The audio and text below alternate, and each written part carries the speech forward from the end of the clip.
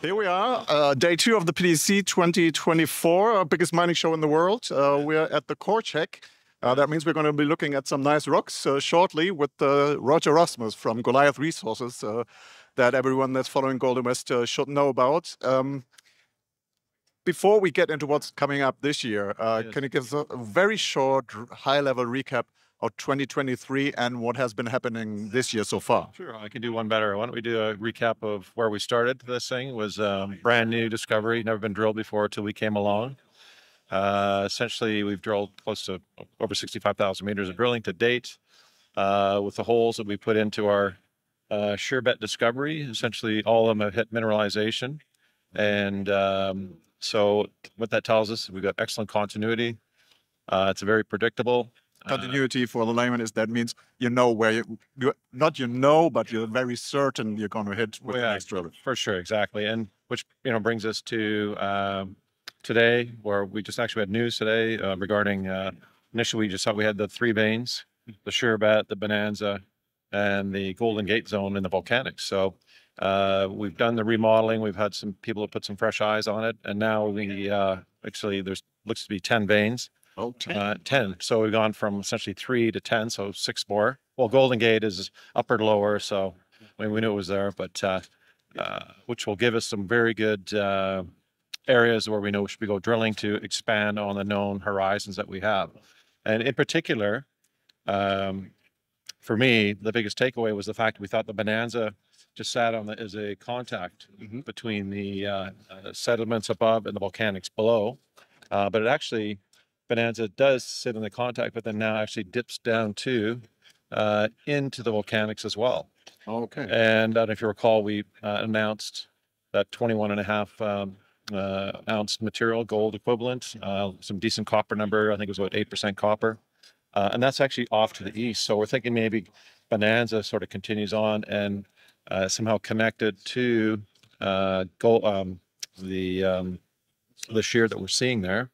And could possibly be the feeder source. We don't know, but ultimately our goal this year, hopefully, we'll try, no promises, but really is try to zone in on where the feeder zone could possibly be, because we're doing a lot of geochem work as well. So we're kind of seeing a zonation of higher bismuth and antimony as well. So there's been a lot of things going on since we finished the program, a lot of planning, and it's still being formulated. So stay tuned. And hopefully we can continue to expand and have the success that we've had with the drill bit. Well, if you have the same hit rate this year as you did in the last 2 years, 3 years, that would be very nice to report upon. Just quick idea for the scope of the drilling. The scope, well, again, it's being formulated right now. I should mention also a brand new discovery here. This is from our Treasure Island up on the ice field, so the Canterbury ice field. So this is part of the new package where we have over 66,000 hectares now. And so what we're seeing is mineralization popping out of the glacier, essentially. This Treasure Island, this was just under a meter channel cut, and that ran like 28 grams per ton gold equivalent, with about copper was around sort of 15%. So this is more kind of VMS-ish. Again, never been drilled before, never been sampled before. We're going to drill it this year, as well as one of our other targets on the ice field once we can get some further mapping and sort of checking it out to see whether it can be a viable target for us. But most likely we'll be drilling 2 targets up in the Cambridge ice field.